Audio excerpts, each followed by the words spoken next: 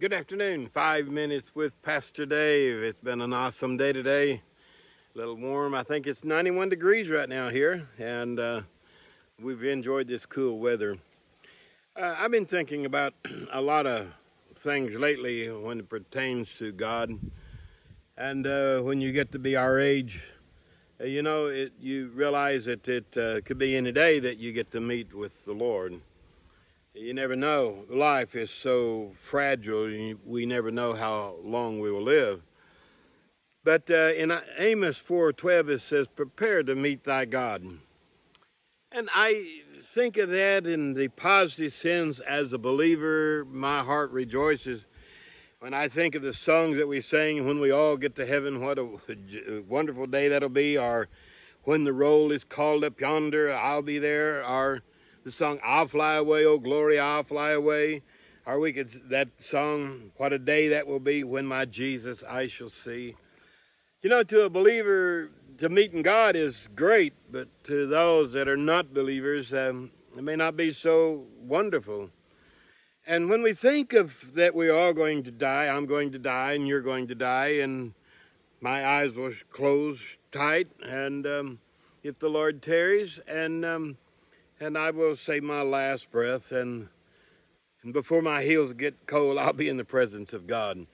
But I was looking at the death rate in America, and you say, well, I'm going to live forever. But in the U.S., on the worldpopulationreview.com, it says this: in the U.S., 8,152 people die per day in 2023. 8,152.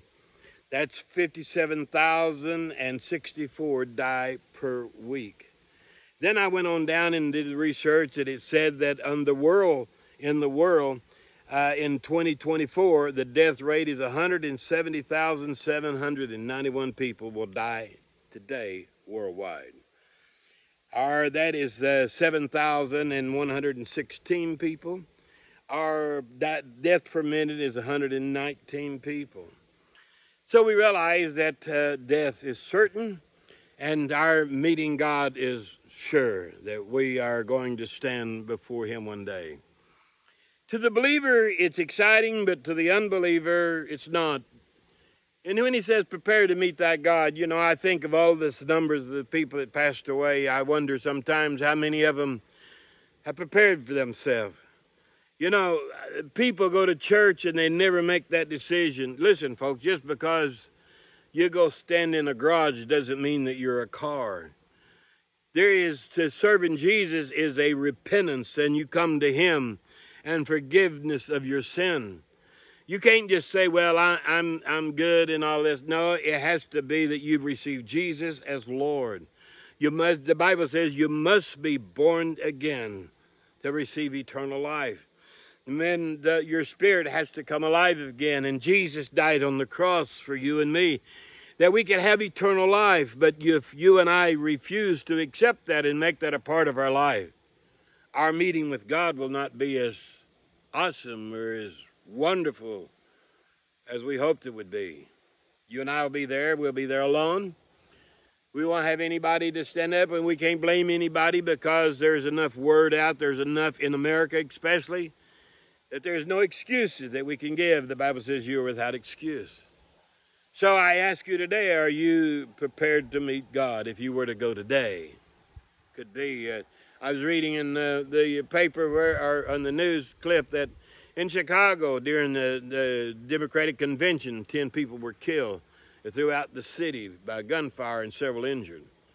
In St. Louis, here close to us, there's people that's dying every day, one of the crime cities. And around the world, you never know in an accident. We've had, in our fire department, we've had several calls this past week, and you don't know. I don't know. By the time I get up to my house there, I may not be here. So prepare to meet thy God. How do you prepare? Is you ask him to be Lord. You say, "Lord, I want you to forgive me my sins." I thought you had to bawl and squall and everything else, but when I realized that 2,000 years ago Jesus forgave you of every sin you ever committed, and all your righteousness is filthy rags. The only thing you can do is accept what Jesus done for you on the cross. And if you'll do that, and Lord Jesus, I accept what you've done for me. I acknowledge you that you are the way, the truth, and the life, and I want to live for you. I want to be what you have me to be. Then you can have eternal life. Very simple. Jesus paid it all. Beat, whipped, went to the cross. But you and I are going to stand before him one day, and we're going to give an account. Some people put it off. Just put it off. Well, I'm going to wait till I get out of school. Going to wait till I get older. Going to wait here and go to wait there. You know, you can wait too long. A farmer can wait too long to get his crop, and he loses it all. A person that has a health issue waits too long to go to the doctor and get it taken care of, and it can be devastating for him. So I challenge you. The Bible says today is the day of salvation. Are you right with God today? Is he really Lord of your life? I challenge you, if he's not, make him Lord of your life. Even as I'm talking, just open your heart and say, Lord, I receive what you've done for me on Calvary's cross. I want you to be my Lord and Savior. I acknowledge you. You are the way, the truth, and the life. Come, enjoy eternal life with us. Look forward to that time when he splits the eastern sky.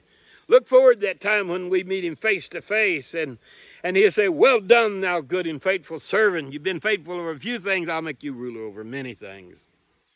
That's you and I. We got the best is yet to come. This is only the dressing room for the great event. One of these days we're going to meet him. And Amos 4:12 says, prepare to meet thy God. You do that this week. Share the good news of the gospel with somebody else. You have a super good week. Lord bless you.